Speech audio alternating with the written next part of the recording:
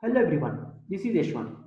Welcome to the course Sentiment Analysis with Natural Language Processing using Python and Flask.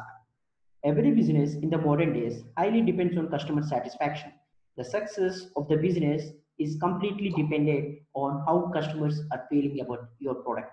One of the important ways to get the customer satisfaction is through reviews.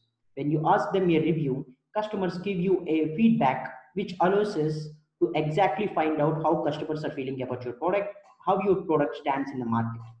But is there any way to find out exactly how customers are feeling with accurate description?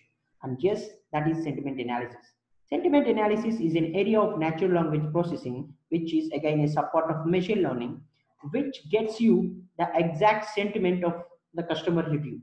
So if the customer gives you a review by using sentiment analysis, we can find out whether the review is good, bad, or average.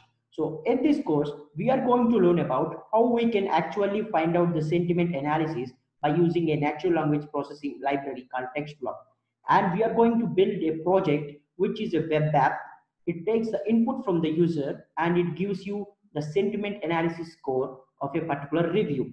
It takes the review and it gives out whether the customer is feeling positive, negative, or neutral, along with the polarity and subjectivity, which are two important terms in sentiment analysis. So the technologies we are using in this course are Python and Flask. Flask is one of the web development framework of Python, which is used to transform your machine learning or NLP application into a web app. So what are you waiting for? Join the course and happy learning.